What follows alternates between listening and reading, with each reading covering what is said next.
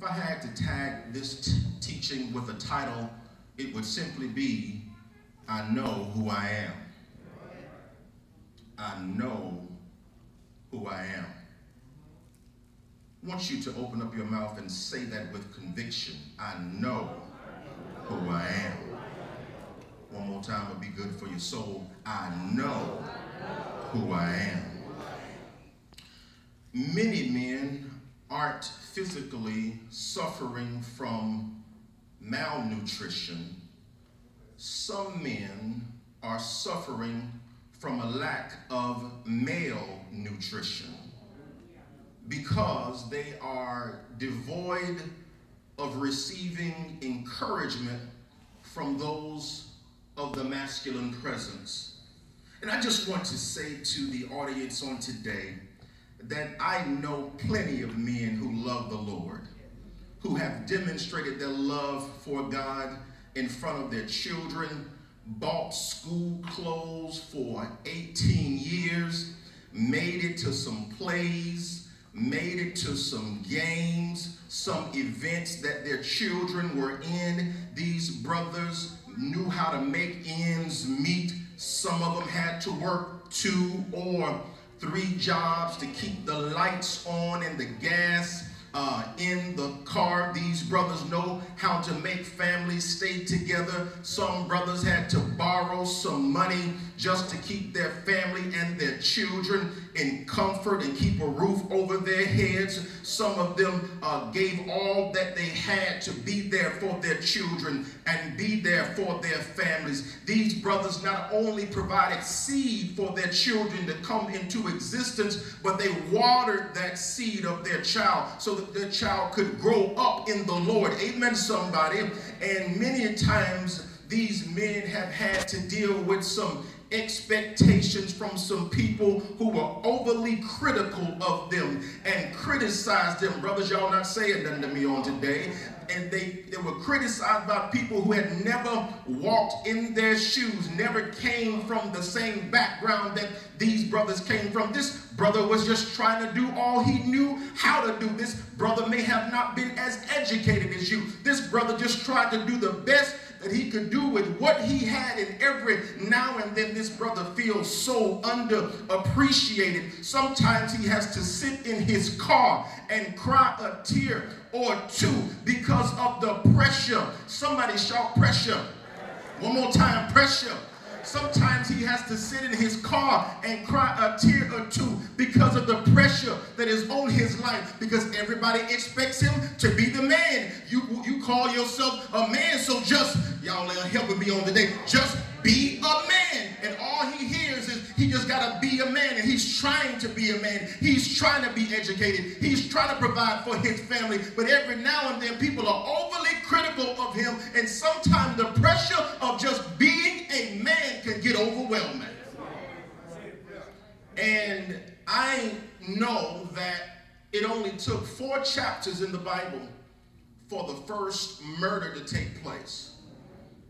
Can I tell you on today that there's so many people who have been really emotionally murdering men for far too long.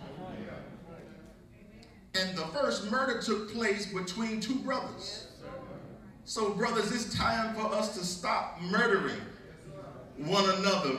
Brothers, it's time for us to start lifting one another up. We know we're not perfect. We know we've made some mistakes. But can I tell you, I want every brother watching here physically and online, and every father to know that you need to know who you are, because if you are a father, you are somebody special in the Lord, and God wants you to know who you are. And watch this, feel comfortable in your identity, because every day of your life, fathers, every day of your life, brothers, there's going to be a devil sent to try to be assigned to you, to try to call you out of your identity, to break you down, and you're going to be emotionally hurt every now and then, and sometimes your pockets is going to be hurt. But I don't want nothing to stop you from knowing who you are as a man. Somebody open up your mouth and say, I know who I am, I know who I am, I know who I am.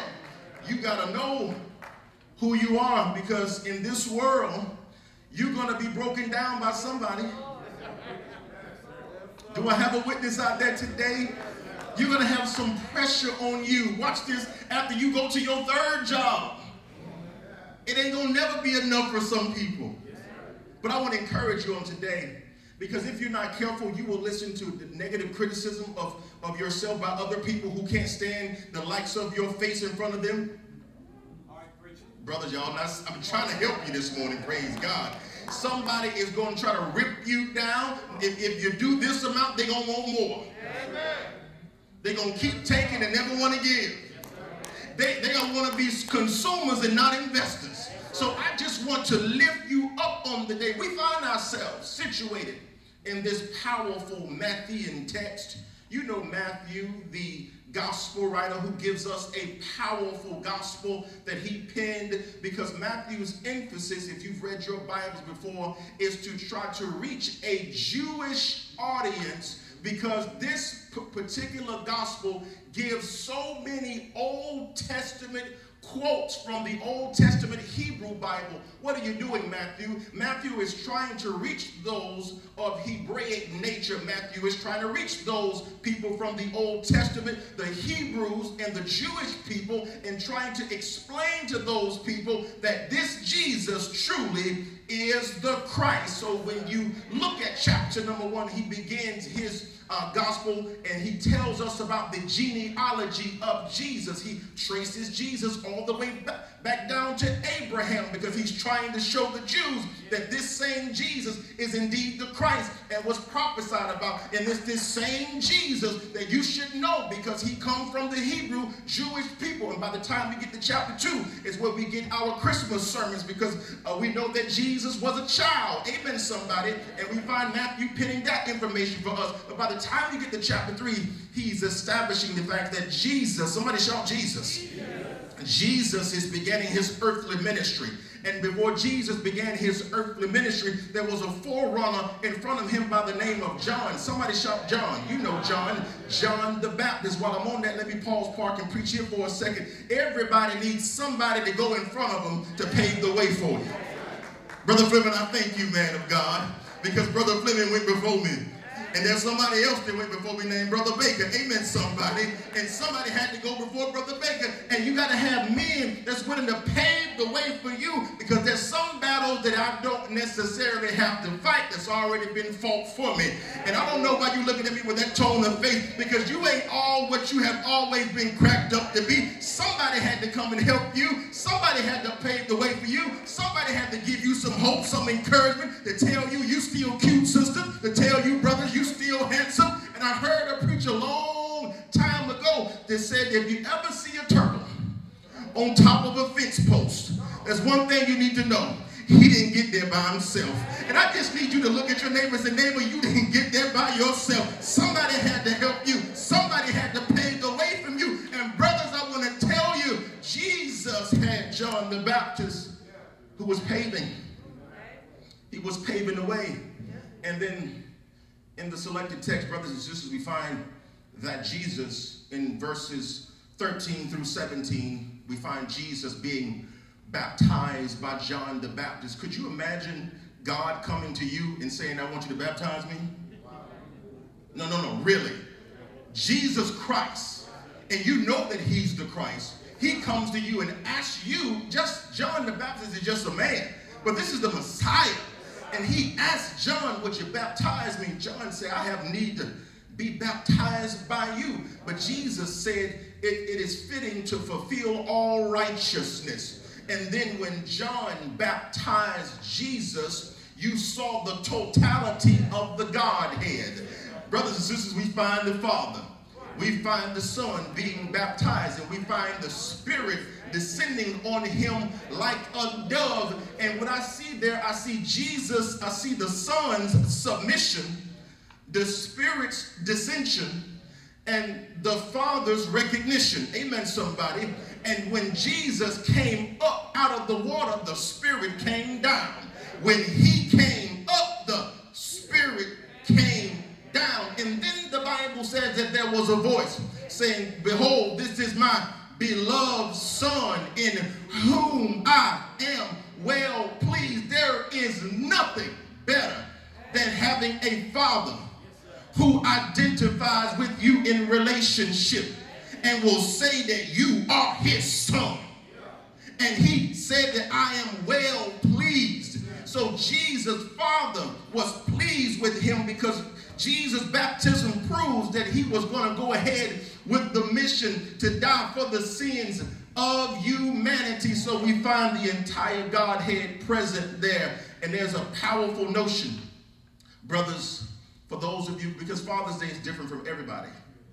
Because everybody's situation is different. And everybody's relationship with a parent or a father could be different. And we want the ideal model, but I know it's different for everybody, because when I look back at my own life, man, I wish that my father was still here.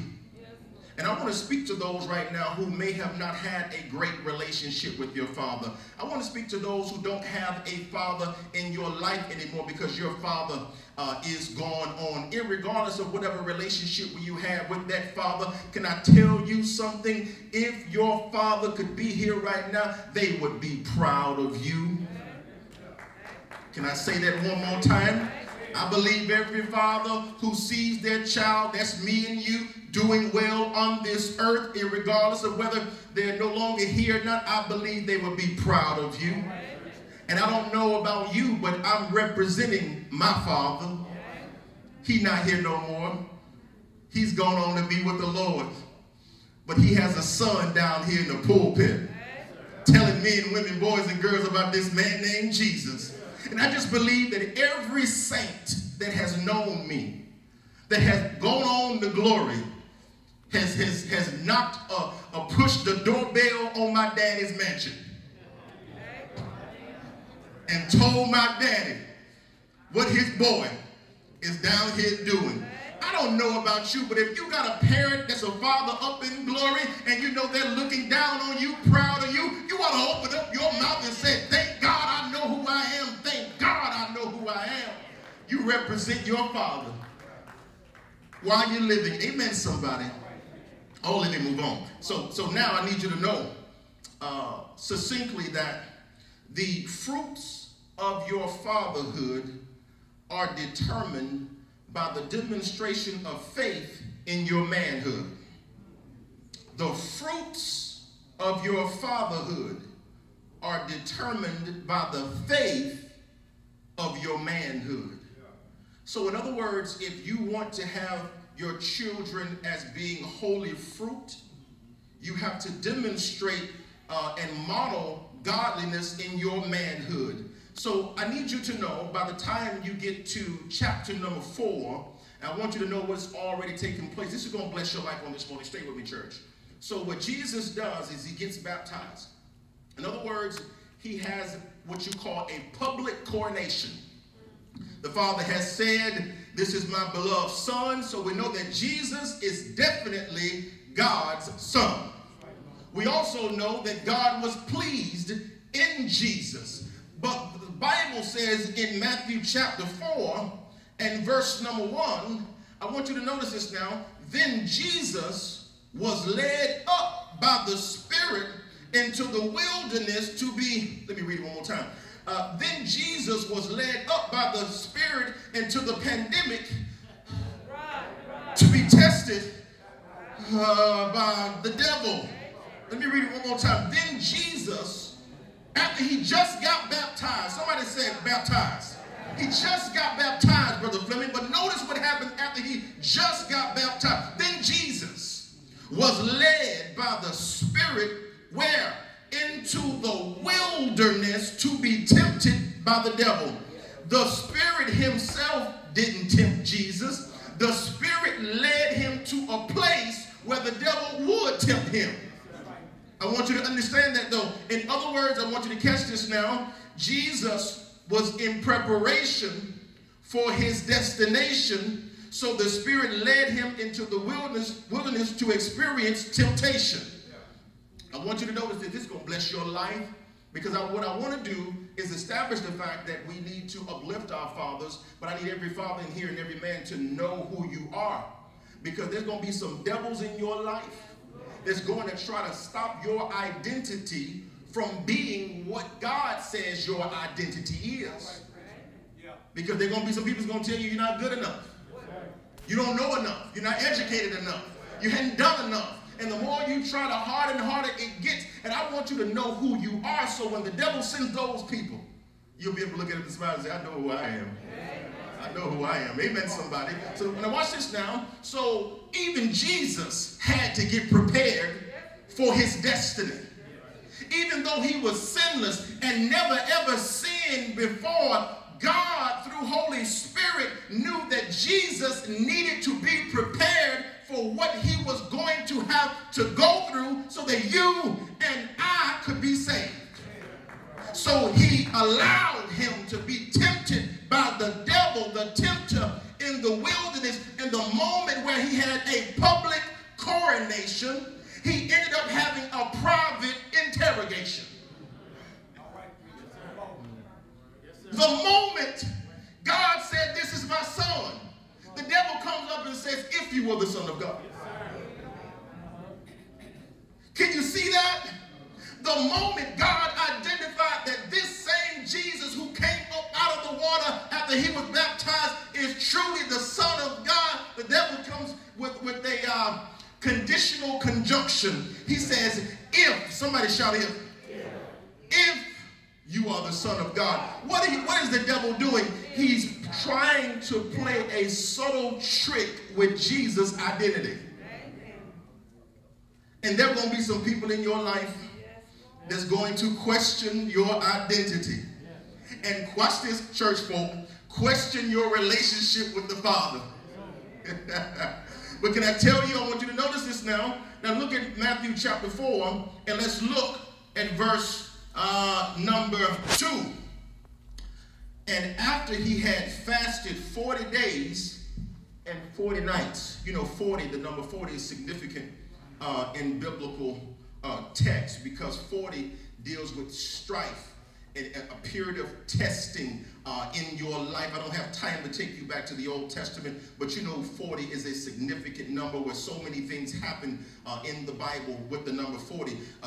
God sent Jonah to preach to the Ninevites and said, I'm going to destroy this place in 40 days. Moses was up with God for 40 days. David ruled as king for 40 years. It reigned with Noah for 40 days. Jesus, once he had his ascension and stepped up on the cloud, had taught his disciples after he was resurrected for 40 days. So we see Jesus fasting for 40 days and 40 nights. Then the Bible says he then became hungry.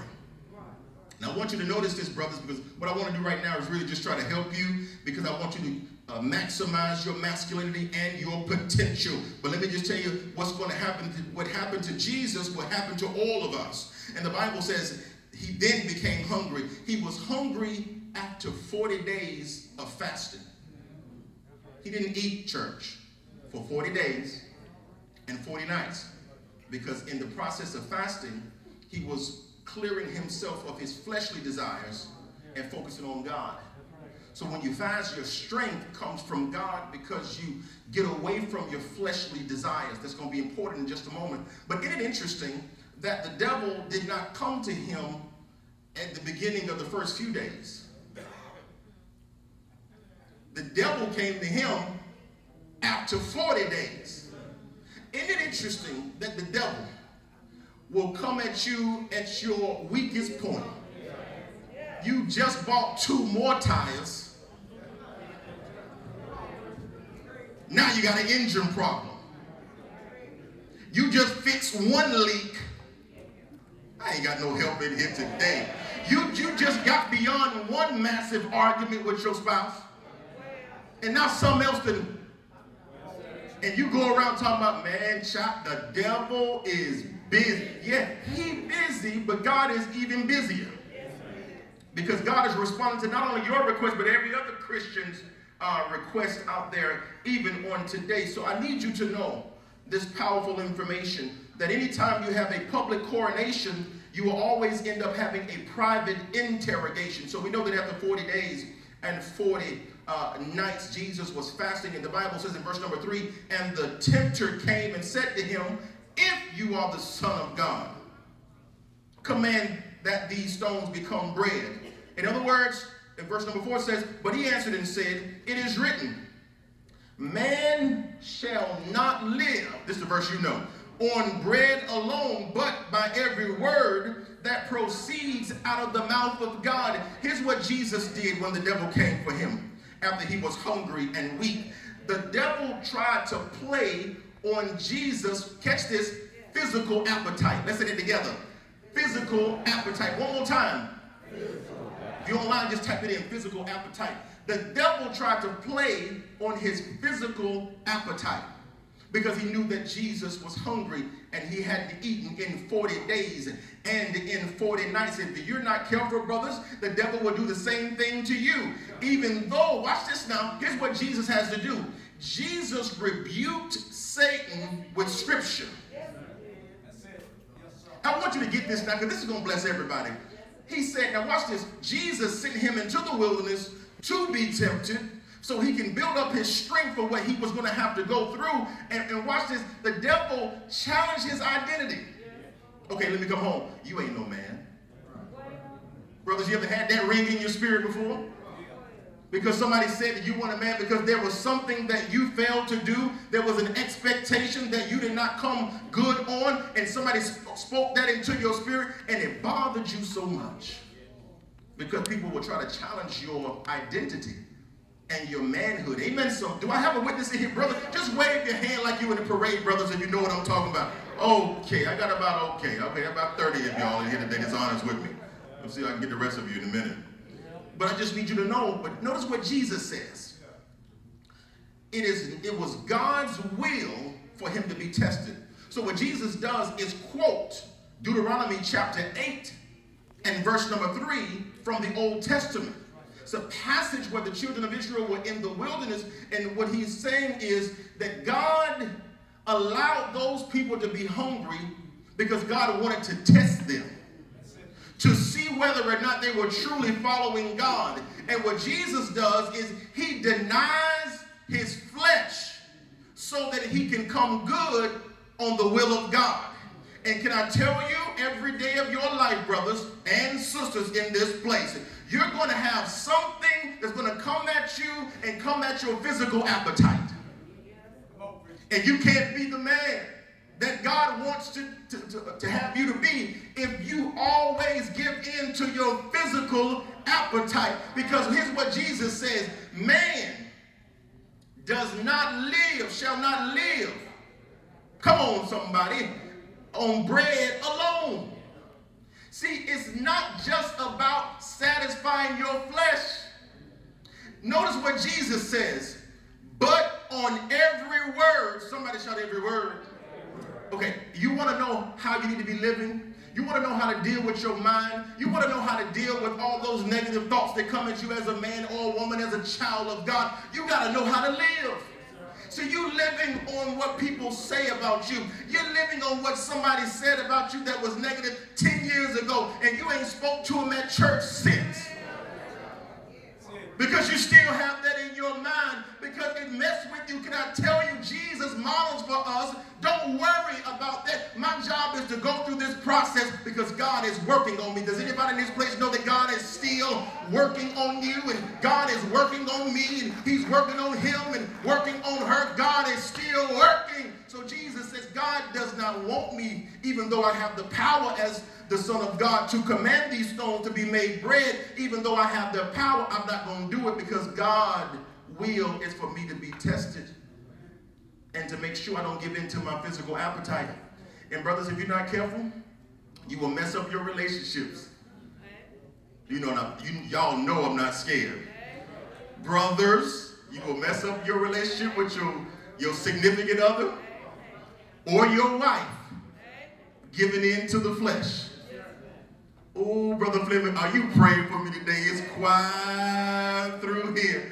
Because every day you're going to be challenged. Your physical appetite is going to be challenged.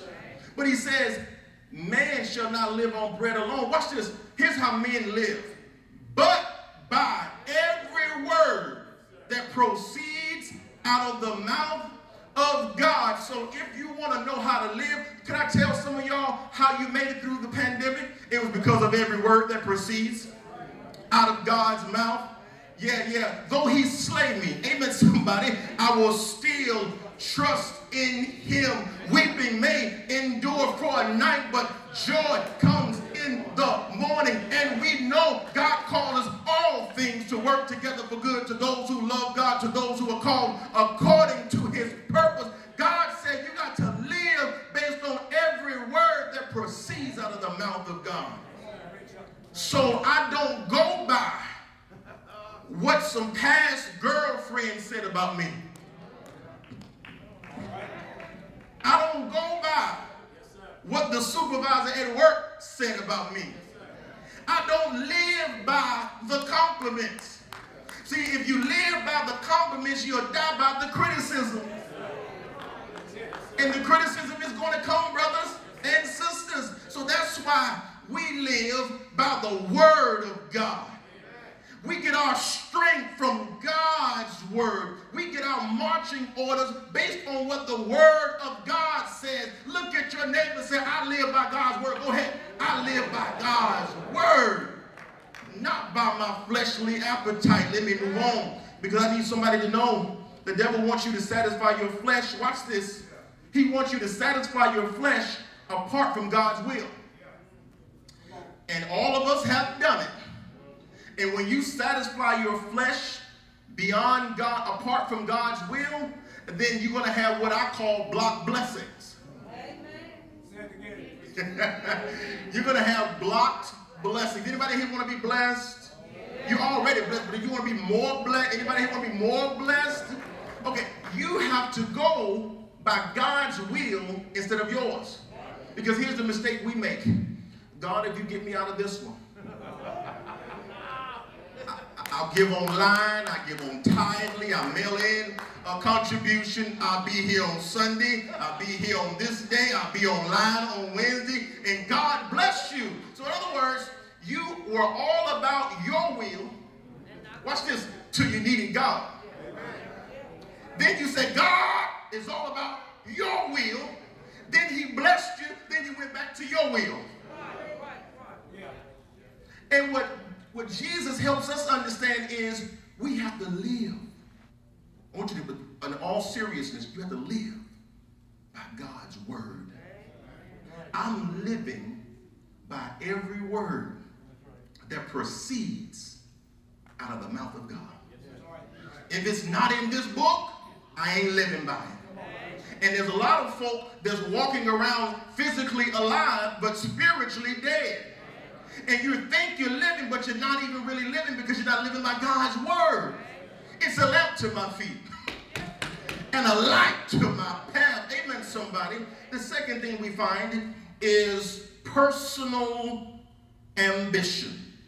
Three things that'll hold you up, brothers, in your plight as a man and as a father is your physical appetite, because that's what the devil is coming after. He's also coming after your personal ambition. Notice Matthew chapter 4 and verse number 5. I want you to catch this morning. The Bible says, then the devil took him into the holy city and had him stand on the pinnacle of the temple. And he said to him, if you are the Son of God, questioning his identity. Throw yourself down, for it is written, he will command the angels concerning you, and on their hands they will bear you up, so that you will not strike your foot against a stone. What the devil does is quote. See, the devil knows more Bible than some of our members. He quoted Psalm 91, 11 and 12, and left out the part that says, in your ways. We're referring to God's ways. Amen, somebody. In other words, here's what the devil tried to do with Christ that we can learn from, brothers and sisters. He tried to take Christ to a high place so that he could get recognized. Okay, let me come home. So he could have all the hype. Okay, so he could have the drip. So he could be noticed for his greatness and his goodness. In other words, the devil will play on your personal ambition. Because he said, Jesus, why don't you go and on the top of the temple and stand there and throw yourself down, because you know the Bible said, and let me just tell you something, the devil knows how to throw in some slick stuff and twist the Bible around. He's basically doing the same thing that he did to Eve in Genesis chapter 3. Because since Eve didn't know the word correctly, the devil changed the word just a little bit. And what he was really saying was, Jesus, you ought to let people know who you are, because they already expect you to come in this grandiose fashion when you reveal yourself as the Messiah to the people. So why don't you just go ahead and do that? So in other words, here's what the devil wants from all of us, particularly our fathers on today. He wants you to get engrossed into personal ambition. Make it all about you. Don't have time for your kids. Don't have time to bring them up in church. That's why I love to see these brothers with their children on the day. Amen, somebody that's bringing their kids to hear the word of the Lord. But the devil does not want you to take part of that. He tried to do the same thing with Jesus. And notice what Jesus did. He quoted scripture. I don't have time, but he quoted Deuteronomy chapter 6 and verse number 16. And Jesus said, you shall not put the Lord your God to the test. In other words, Jesus said, don't you test me. And Jesus, watch this, he rebuked Satan with scripture. That's why it's hard to live right if you don't know no scripture.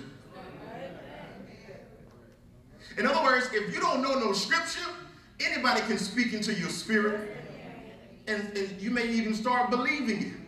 Some of us are Google theologians. Some of us are Google academicians. We are masters at Google. Let me see what Google says. But you don't even know who wrote that stuff. Somebody that don't even know the word of God just put their opinion out there. Be careful with who you get information from. And so we find that the devil will play on your physical appetite and your personal ambition. I think it's good to go places and go on vacations and love on your family and be the man that God wants you to be. It makes no sense to have everything down here but not be prepared and preparing your family for heaven. So though you can have personal ambitions, and there's nothing wrong with that, but when you put, watch this, and this is what Jesus helps us understand, when you put your personal ambition, watch this, come here, lean in, church, before God's will, that's a problem. So in other words, if you can go everywhere else, but can't be here on Sunday, I just kept Brother Jones online today. I got to finish cooking this morning. And you know my favorite team. My favorite team played at 12, so I don't want to be late watching the game, so I just catch a Newberg online. Oh, y'all quiet. Sister Jones, are you praying for me this morning? Don't put your personal ambition before the will of God. Because let me tell you what God will do to us, and I will tell you, he's done it to me before. Anybody ever felt like you kept going in circles in your life? Yes, sir. Anybody ever felt like you kept experiencing the same problem? The same issue with the same person at school and at work? And you made up your mind you had a bad attitude with them, and you let them have it. And you said, Lord, have mercy. Please forgive me, Lord. I sinned. I repent. I'm going to do better. And Monday came. And they were cutting up, acting crazy, trying to get you fired, trying to get you in trouble. And you say, you know what? I ain't going to do what the Bible said. I'm going to do what Bryan C. Jones said. And your personal ambition came before, watch this, the will of God. And you know what God has to do when that happens, church? Allow you to go through the same thing. Because you didn't learn from the test. He can't move you and elevate you until you pass the test. Look at the person close to you and say, it's just a test. Go ahead, it's just a test, it's just a test. It's just a test. See, you're a child of God. And watch this, God expects more from you than he does with people who are not in relationship with him. Let your light so shine before men that they may see your good works and glorify your Father which is in heaven. God wants to put your spiritual behavior on display for the world so the world can ask you, how do you behave that way when you're going through all hell in your life? And then you can tell them, man shall not live by bread alone, but by every word that proceeds. Amen, somebody. Out of the mouth of God. So at some point in your life, you're going to be tested. Anybody been tested before?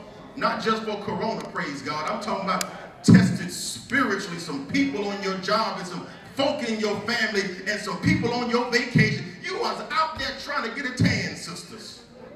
And for you sisters who was trying to just already got a tan like me, praise God, you was just trying to jump into the swimming pool and somebody was acting crazy with you in the swimming pool. Anybody ever try to jump before you in line and try to get some groceries? And you almost lost your Christianity? Hold on, I was here first, please. Excuse me. Excuse me. And all these, it took all the scriptures you knew not to let that person have it. Because you were already running late and then got to get some gas before you get to your destination. And it took all the scriptures you knew. Oh, Lord, let me move on. So you're going to be tested.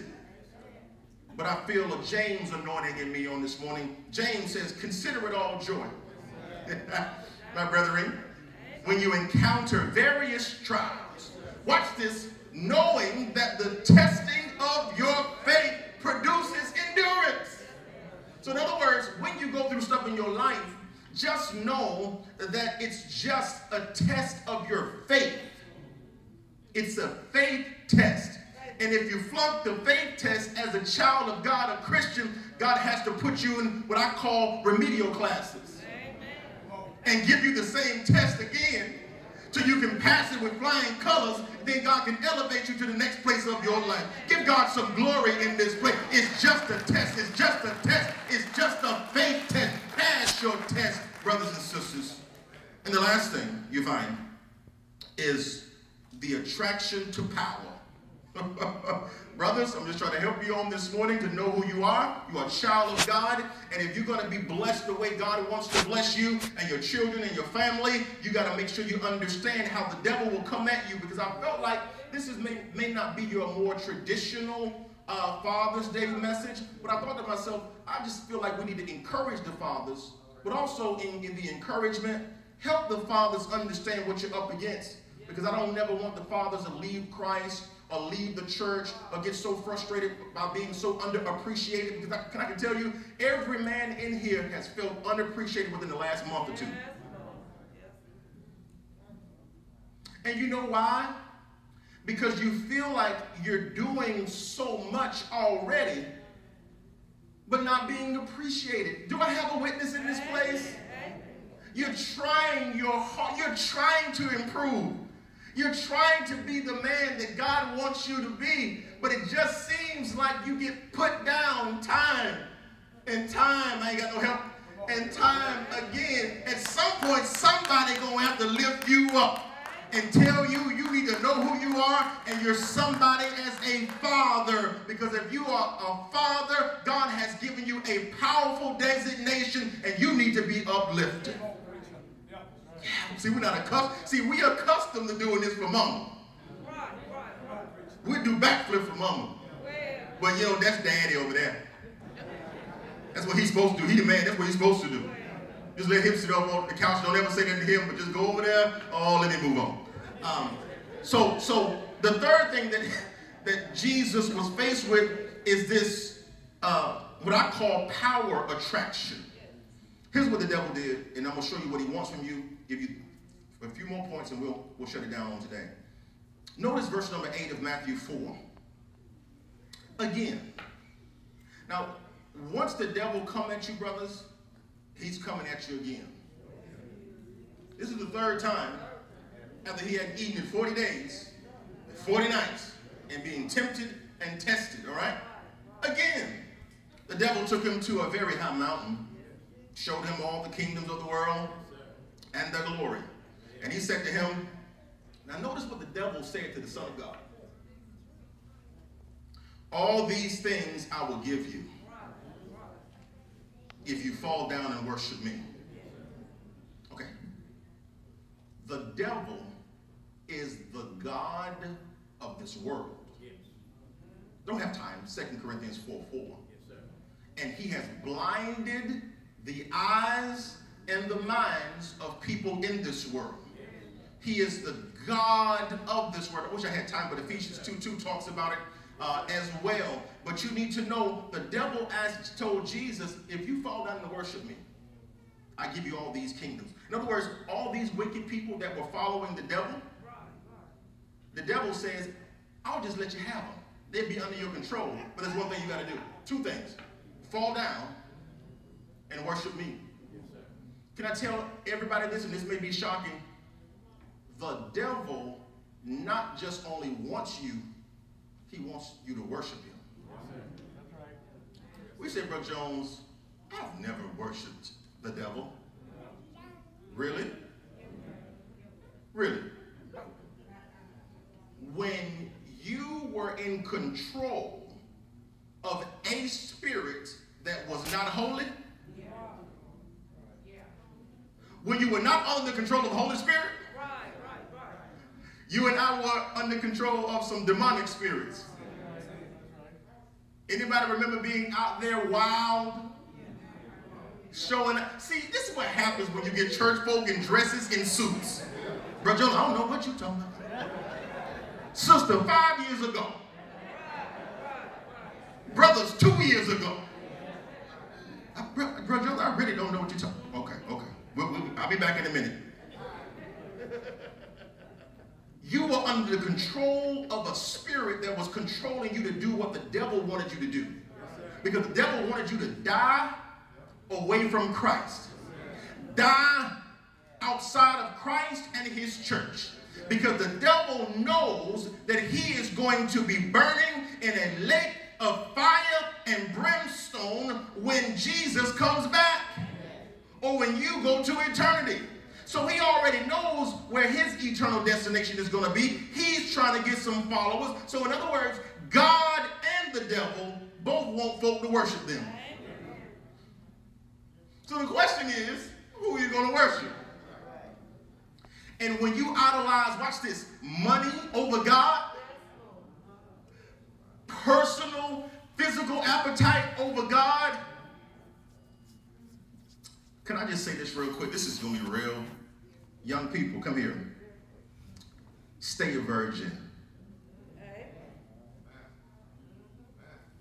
Y'all not even used to a preacher saying stuff like this. Young people, keep your virginity. That is the sexiest thing you could do. Because if you mess around and make that first mistake, which many of us already have, it could lead your life down the wrong path. And there's always two paths in life, the right way and the wrong way. But the devil is pressuring you to do it. He sends a little boy to your dorm room.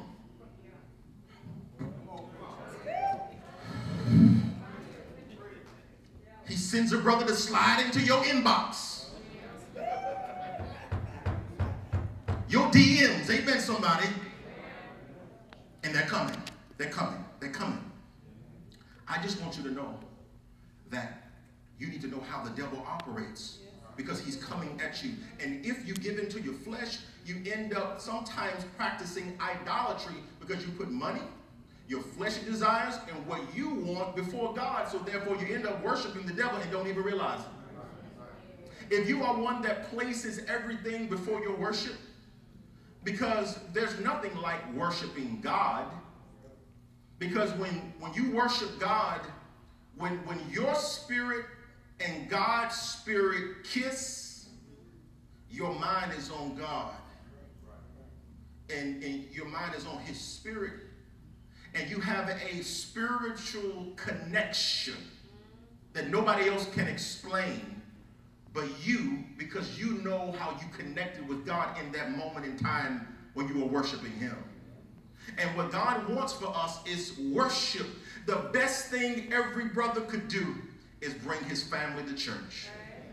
The best thing a brother could do is to be in submission to God. Brothers, she'll submit to you when you're under submission to God. And you got to give her a brother that is under submission, because when you're under submission to God, then that is a mission that the sisters can submit to. Because the undergirding of the word submission is the word mission. Everybody shout mission, mission. I'm teaching on today. The word mission. And every father, every brother who has a child should be striving striving, I want to encourage you on the day, should be striving to have a mission to get your family to heaven. That's what it's all about. Listen, if you go to every game, if you buy them all the dresses and the clothes and the suits and all that stuff, but if you never tell them about Jesus, then they can be out there worshiping an idol God. And so the best thing we can do is tell our children about Jesus. I want to stop right here and pause and commend every father who's tried to tell your children about Jesus. Put your hands together right now for every father in this place that have tried their hardest to tell their children about Jesus. Thank you. So he comes at us, and Jesus has to quote Deuteronomy 10:20. But I want you to know that in every situation, Jesus gives an Old Testament quote. He rebukes the devil through Scripture to help him understand that he is in total submission to God's way, God's word, and God's will. And that's what I want to tell you on today. Make sure you do all you can to be in submission. Somebody shout submission. To God's word, God's way, and God's will. Otherwise, you will be in opposition of that, and that can hurt your relationship with God. And notice what happened in verse number 11, and I'm done. Notice your Bible. Then the devil left him. Isn't that exciting? Then the devil left him, and behold, watch this. The angels came and began to minister. Listen, if Jesus needed somebody to minister to him,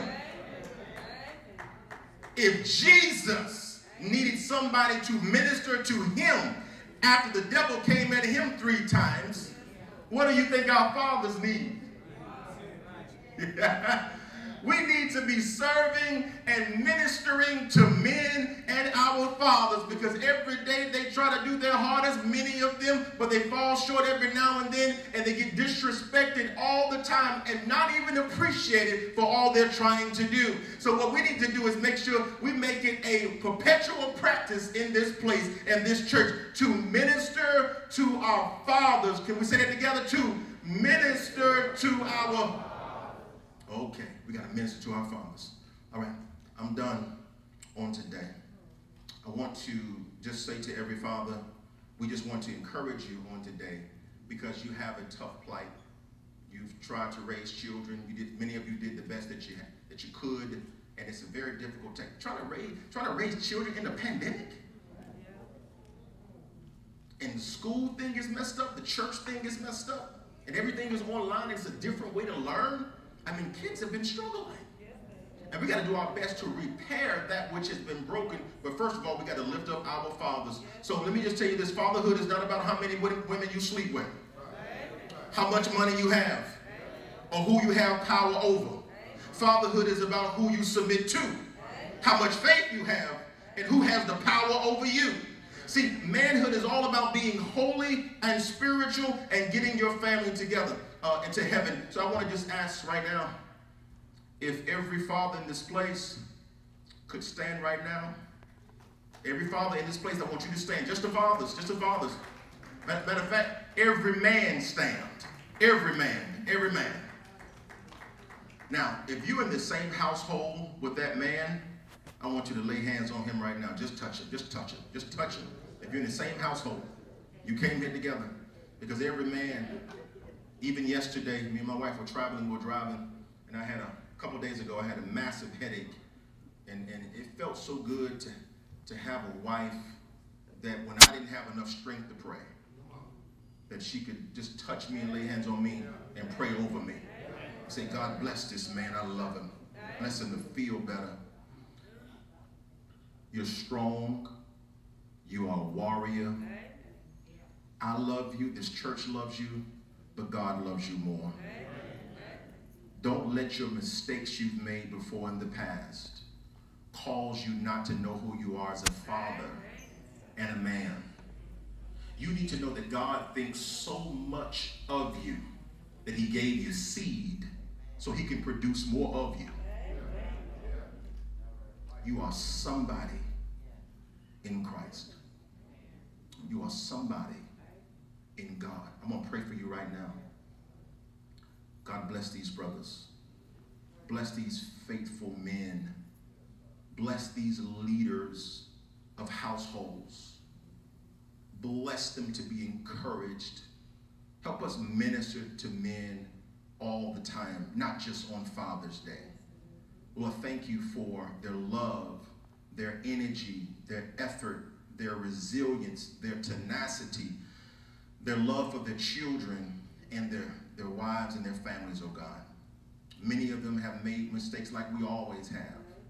Many of them are still learning on the job and getting on-the-job training. Help them be reminded of who they are, knowing that when you say you are in relationship with them, that you are really in relationship with them and they're your child, oh God. Help them lead their families to heaven, lead their children to heaven. Help them grow to learn from other men about the best thing to do in terms of becoming a godly man. Watch over them, protect them, strengthen them, give them all they need when they need it and for what they need it for. Father, help us celebrate them, not just today, but every day. Be with them. May they provide spiritual encouragement for their families and this church, and lead their households in such a way that magnifies you and gives you glory, honor, and praise. Lord, we salute these brothers. Keep them, all of us, and bless us in a special way to glorify you and do your will. Bless us. In Jesus' name we pray. Amen. You can be seated. Let's give God some glory for these brothers in this place.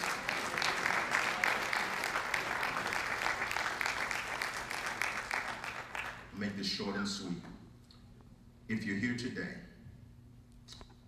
you need to know that because of the mistake of the first Adam, everybody dies.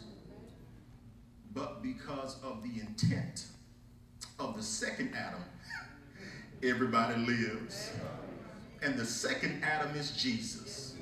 So Jesus made up for what the first Adam messed up on. And here's what Jesus says, because you can't be a godly man until you surrender to Christ.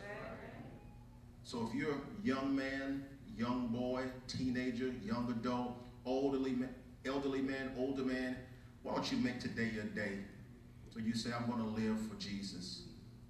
Or if you're a woman or anybody in this place, you simply need to decide today that you want to give your life to Jesus. You want to be baptized because you want all your mistakes gone, all your mistakes washed away. We had a baptism online on last week. There was a sister that was watching online. So if you're online right now, please hear me. All you have to do is believe with all of your heart that Jesus Christ is indeed the resurrected Savior. Believe that Jesus Christ is your God and that God sent him to die for your sins. Be willing to repent of your sins, confess Christ, and be willing to be baptized, immersed in water for the forgiveness of all of your sins. Brothers, if you've made some mistakes before, that's why God sent Jesus. So he could die for you so you can be forgiven of your mistakes. And so we want you to give your heart, give your life, give the rest of your life to Jesus. And young sister, young brother, older sister, older brother, whoever you are, wherever you are today, you can simply just decide that you're going to give your life to Jesus. I don't know if this song has already been selected, but we're going to sing a song to encourage you right now. We want you to know who you are in Christ Jesus, but this is a time for you to make a decision to really say, from this day forward, I surrender all to Jesus right now. Let us all stand, let us all stand, let us all stand. We want just those who desire to be baptized, man, woman, boy, or girl. You get the courage right now. You walk down these aisles and you give us your hand and we'll baptize you today because you want to get forgiven of all of your mistakes and be a child of God.